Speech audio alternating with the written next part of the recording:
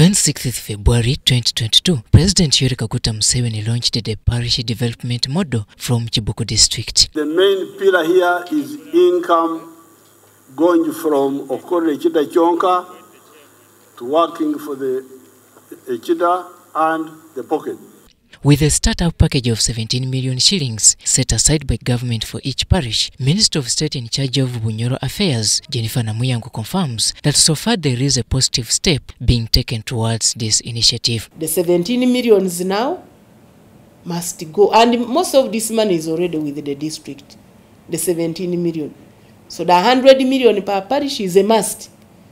It is already in the budget, the coming budget. To speed up the process, all members of parliament and ministers have been sent to the field. The latest is that from Tuesday next week, all the ministers and members of parliament will be traversing the country. We'll be going to the districts. We start at regions. We have 18 regions. But now for us, there have been even increased, I think, to 20. So we shall move out. Like I come from Buked, so I will have to run to Buked with other colleague ministers and all the MPs. We start with a regional meeting, then we move to the different districts, then we go down to the parishes. They will, among other tasks, carry out sensitization and mobilization. We want to see the formation of the circles, we want to see them open bank accounts, we want to sensitize them in terms of mindset change, and we want to see data collection being done.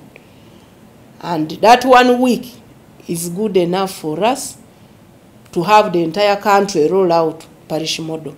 In an exclusive interview with UBC, Minister Namuyango shares the details of the outreach. We shall hold meetings in the parishes and clarify. Already books are out, like this one, the Parish Development Model policy framework. They're also going to give us guidelines. They are going to give us an abridged version of a parish model. So when we go, we are equipped and we have a common message to pass on to the people. But how about the facilitation expenses for the teams? We are not using any money. We are not. Nobody is going to be paid. Because we are members, as much as we are ministers, we are members of parliament, we are facilitated. So the same facilitation that we have been using is what we shall go with. We are going to our constituencies. So what kind of facilitation do you need again? In this case, only published expenses and attendance facilitation for those covering long distances has been allocated. We shall go. They may only pay for airtime on the different media channels. We go and talk. Because after the meetings, we shall also go to the different local radios, TVs, and speak. And then we get feedback from the people. The tour comes at a time when there is still a lot of skepticism, with many wondering whether government will be in position to secure the much-needed funds. Robert Onyango, UBC News.